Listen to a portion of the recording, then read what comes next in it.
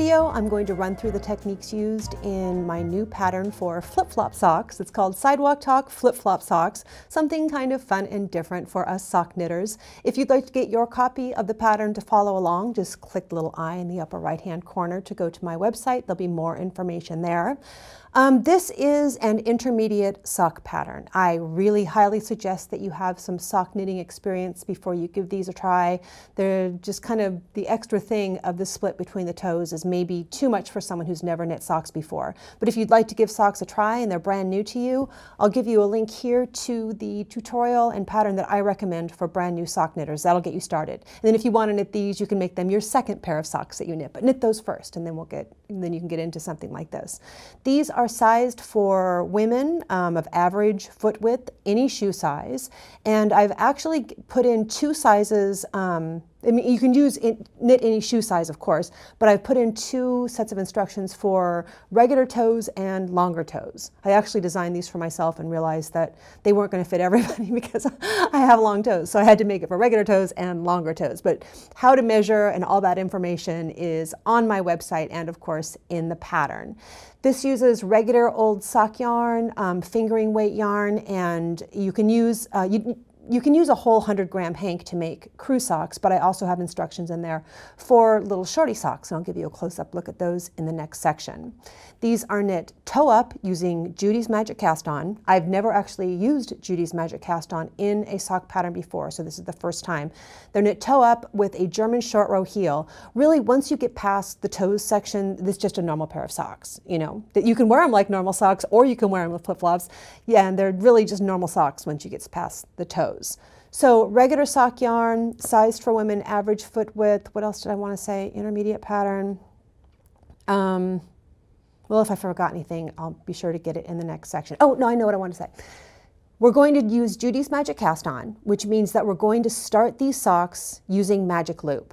And if you're a Magic Loop knitter, that's great. You can just keep going with Magic Loop for the rest of the sock.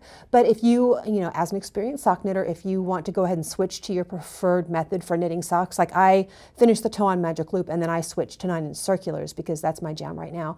You can knit it however your favorite way of knitting socks is once we get past the toes. That's it. I think it's the last thing I wanted to say. Yes, if I forgot something, I'll say it in a minute in the next section where we get started with the cast-on.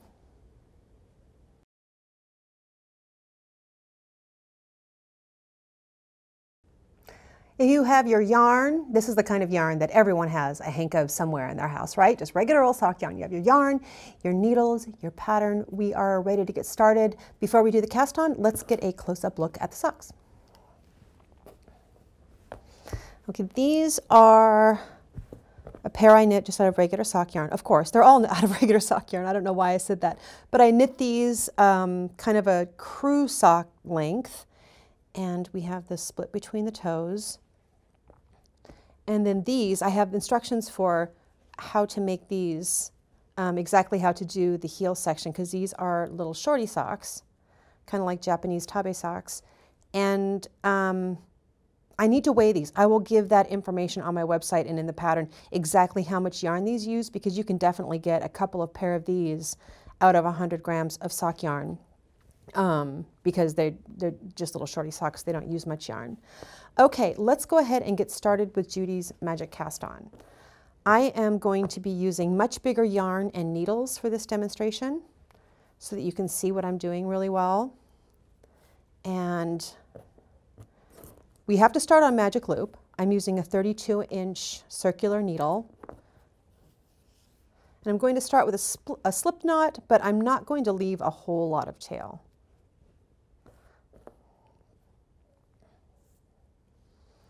Okay, got my, I think I've got this upside down. No, let me think. Okay, I've got my tail end here and my working yarn up here. I'm going to hold the two needles together facing to the left, and I'm going to set myself up like I'm doing a slingshot cast on. And I want to cast on, for this demonstration, I want to cast on 5 stitches on each needle. And this is Judy's Magic Cast-On. I already have 1 stitch on the back needle, which is my slip knot. I want to get a stitch here on the front needle. And the way that I do that is I swing both needles up pass the yarn on my index finger, grab that between the needles, and now I have two. And now I want to put a stitch on the top needle again. I go past the yarn on my thumb, grab that yarn between the two needles, and there we go. This is not a sturdy cast on, but it's pretty cool the way it works. Past, grab it with the bottom needle, past, grab it with the top needle.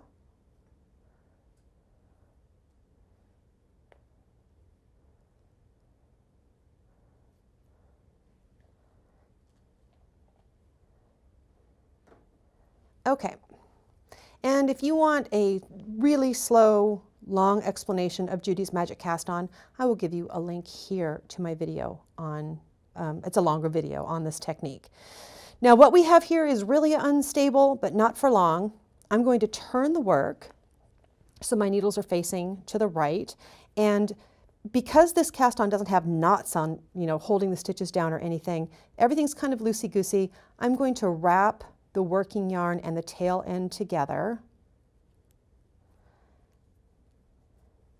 And I'm going to pull out this back needle and then knit across the stitches. I don't know why I'm holding the tail end with my left hand. Not necessary.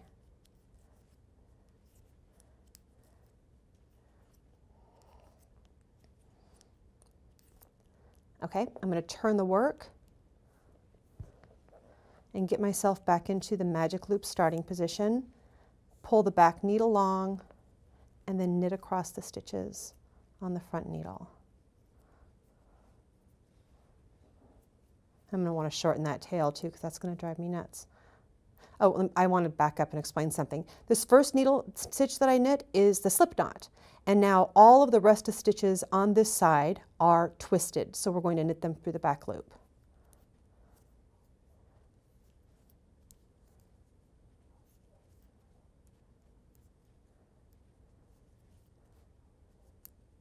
Okay, and turn the work. Okay, everything's a little more stable now that we've actually worked around. And I'm going to give the tail end a tug to tighten things up a little bit. Okay. Now I'm going to start the increases, and both the big toe and the little toe piece are worked exactly the same, just more stitches on one than the other. I'm going to knit across to the last stitch and then KFB, which is knit front back. I do a normal knit stitch, leave that loop on the left needle, swing the tip of the needle into the back loop of that stitch, wrap it and pull it through, and I just increased by one. Turn the work.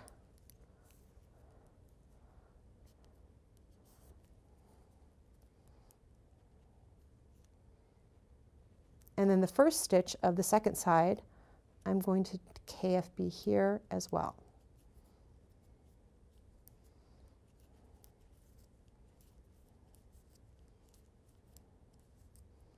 Okay, and I'm at the beginning of my round because my tail end is here.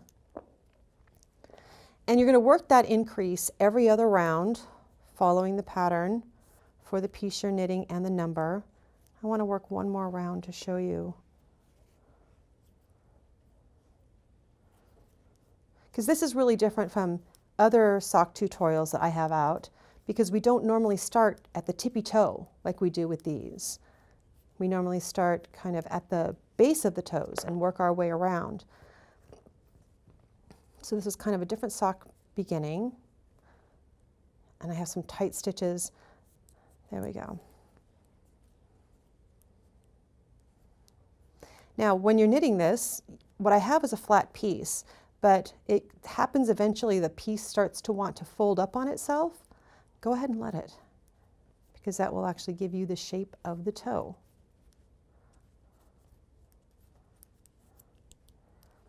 Okay, so every other round you're going to KFB, And of course that's written out row by row in the pattern. Okay, then what you have are a separate big toe and little toe piece. And again, I have knit these huge, these are enormous Sasquatch socks that don't fit anyone, so that I can demonstrate to you so you can see what I'm doing.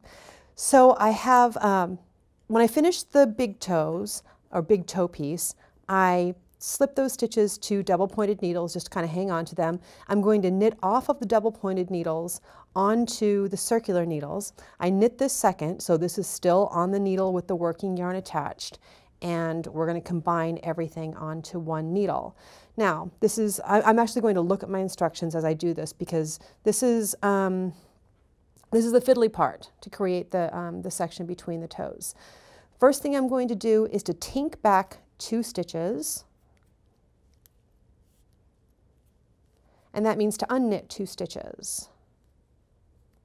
Tink back 2 stitches, and I'm going to put those 2 stitches on scrap yarn.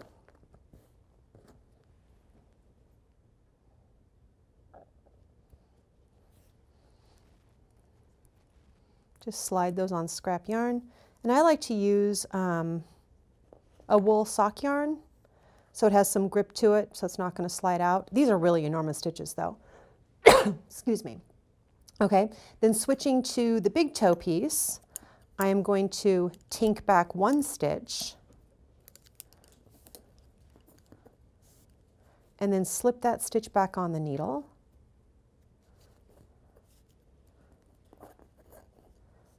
And the working yarn is going to be coming from the second stitch from the end there. And then I'm going to take another piece of scrap yarn and slip the first 2 stitches onto the scrap yarn. Okay, so we have all of these tinking, scrap yarn, everything. Now it's time to combine them. I have my working yarn coming from the little toe piece here. Just ignore everything that's flopping around with needles and scrap yarn and everything. Just focus on your working yarn and your next stitch, my next stitch of the big toe pieces.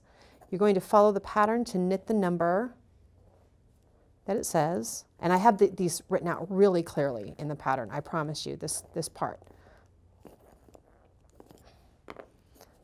I have it printed out big for myself right now so I can see. And when you get to the halfway point, we're going to turn the work, which in Magic Loop means we're going to pull the needle long and knit across the second half of the stitches.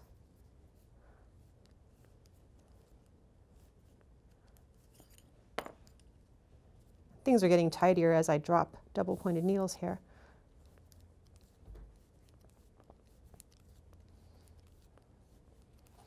Okay, I have 2 stitches left on the big toe piece, and I want to slip these to the same piece of scrap yarn that I had when I started the round with.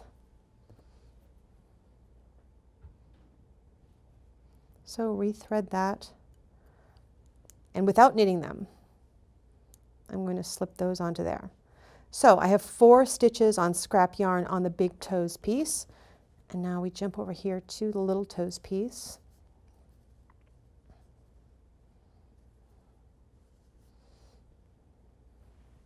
I'm going to take the scrap yarn that I have going here and slip those first 2 stitches of scrap yarn. Okay, so all of that done, we have the stitches between the toes, 4 stitches on the little toes piece, 4 stitches on the big toes piece, all on scrap yarn, and they're held, and we're going to get back to them in a few minutes. For now, I'm going to knit to the end of the round.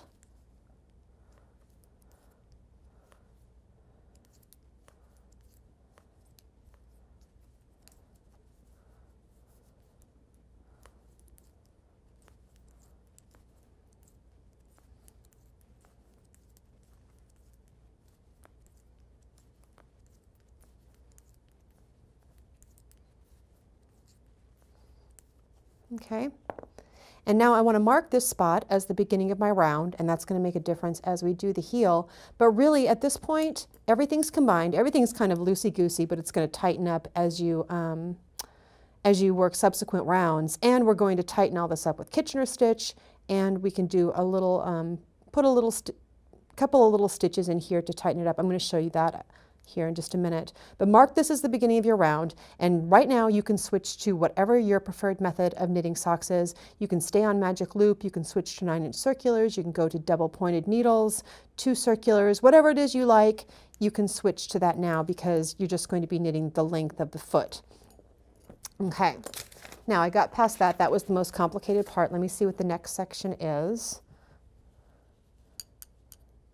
And I think I want to show you the Kitchener stitch now. Okay, again, Sasquatch sock. And this is what I have been doing in the pairs that I've knit of these, is I knit a few browns, maybe a few inches, and then I go in and work the Kitchener stitch on the space between the toes. It's just easier to do it before the whole sock is finished, I think. So I'm going to slip one side of the held stitches onto a double pointed needle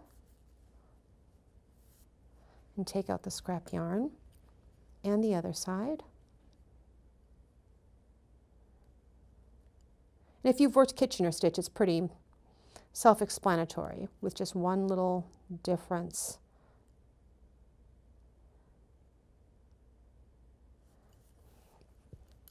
Okay. We left a long tail on the big toes piece for a reason. Get that threaded and take a look at this. I'm going to be Kitchener stitching these together, but I'm looking at the space right under the needles. There's a gap there. And this is pretty normal. Anytime you change direction in your knitting, you know, whether you're knitting a raglan sweater or heels of socks or whatever, you can get a gap there. And all I'm going to do is just put in a couple of little stitches, nothing fancy, just grabbing something that looks sturdy. And I've tightened that all up, and you'll see when I do the Kitchener stitch here that it does actually look really good. So I'm going to purl my setup rows, purl on the front, knit on the back, leave those on. And then my chant for the Kitchener stitch, if you've watched my videos before, is front needle, knit, off, purl, back needle, purl, off, knit. And if you need a review of the Kitchener stitch, I'll give you a link here to my video on Kitchener stitch. Knit, off, purl, purl, off, knit, knit, off, purl, purl, off, knit, and then knit, off, purl, off. Tighten that up. You can tighten it up really tight and then stretch it back out again, so that that's what I like to do, so there are no gaps. I know there are no gaps. And then on the other side, our working yarn is over here on the other side. I'm going to do the same thing and just a couple of tiny quick stitches to tighten up this space.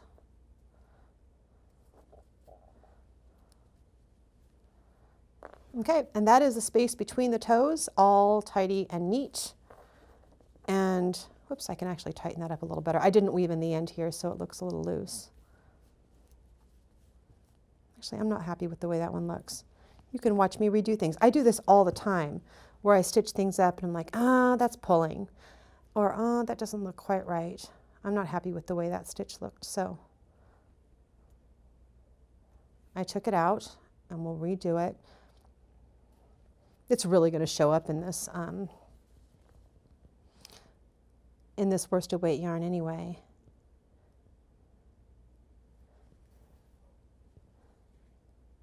That's better.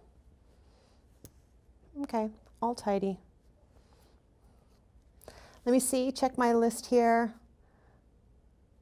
Kitchener, scrap yarn, tapestry needle. Okay, we finished the toes piece. So you followed the directions to knit the length of the foot for the size of shoe that you're knitting, and then it'll tell you exactly when to stop knitting. And next up, we're going to cover the German short row heel.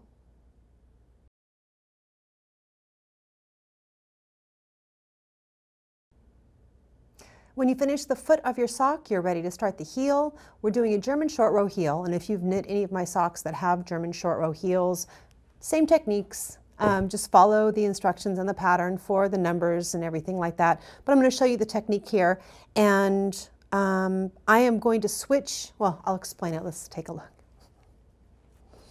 Here is my Sasquatch sock, and I'm just about at the end of my round. I'm going to take out the stitch marker. That's the end of my round. I'm actually going to knit the heel on double pointed needles. And the heel is just a little bit of knitting. I'm going to let the other stitches just hang out on the 9-inch circular while I do this. And this is my preferred method for knitting a heel. You do anything you want. I think it also works well for demonstration, which is why I'm doing it. So you knit the number of stitches, and I knew while I was putting this sample together that I would be talking and not counting, so I put a stitch marker in for myself so that I could talk and not count and not worry about it. But you will want to count because the left and right sock, they are different. The heel lands in a different spot. Okay, and now we're ready to work a German short row. I'm going to turn the work, slip that stitch from left to right, pull up on the stitch, and yarn forward to purl across. Whoops.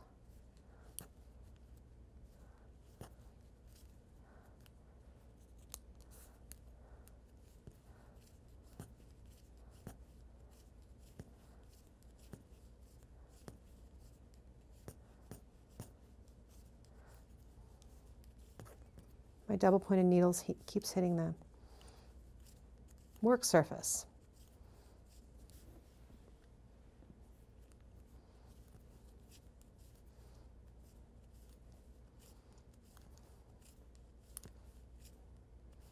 Okay, I knit up to the spot on the purl side, turn the work,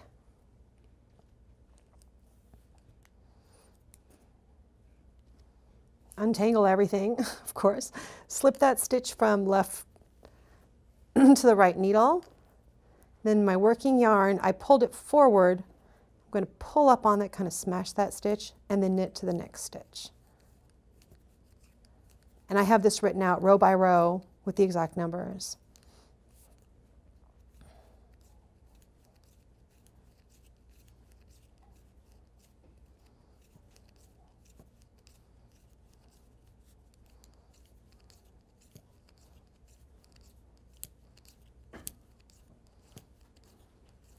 Okay, I knit up to that spot.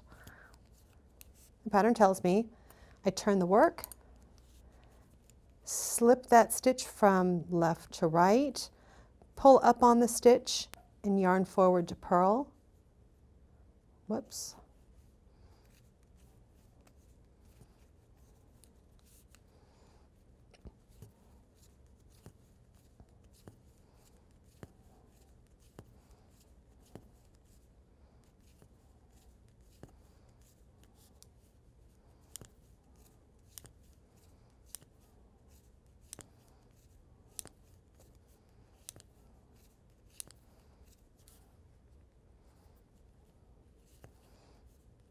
Okay, I purled up to the spot, turn the work, yarn forward, slip that stitch from left to right, pull up on it, and then knit to the next spot. And that is the technique used on the first half of the heel. And now I'm going to show you how to work the second half of the heel.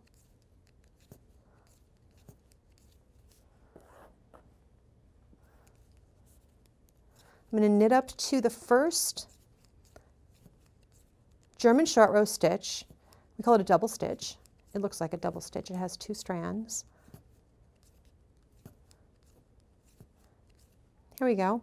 I'm going to knit those 2 stitches together and the next one, or the next double stitches together, turn the work, and then work a German short row,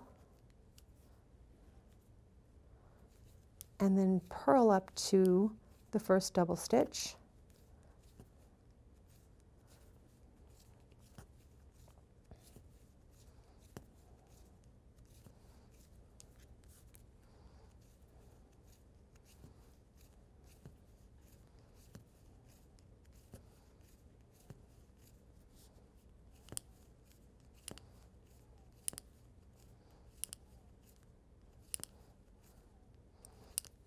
And when I hit that, I'm going to purl those 2 halves of the stitch together and the next one, and then turn the work and work a German short row.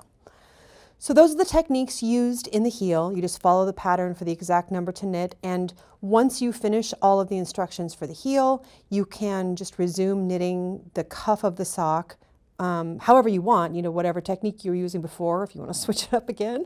And like for me, I would be switching back to the 9-inch circulars. I would just knit off of the double pointed needle onto the 9-inch circular and keep going. And when I do, also changing directions, just like we did with the Kitchener stitch between the toes, I usually like to pick up a couple of stitches in the gap between the heel and the rest of the stitches, and then on the next round decrease those stitches out, and that keeps there from being a gap in the work where you've changed direction in your knitting. And actually I have a whole video on that. If you want more detail on that, I'll give you a link here to that video.